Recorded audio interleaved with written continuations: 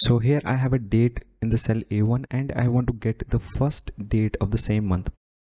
So what I will do, I'll refer to the date, the original date, and I will minus the day number from this date. So I'll use the day function. So this is basically subtracting 16 days from the original date. So when I do that, it gives me 31st of December. So that is the last date of the previous month.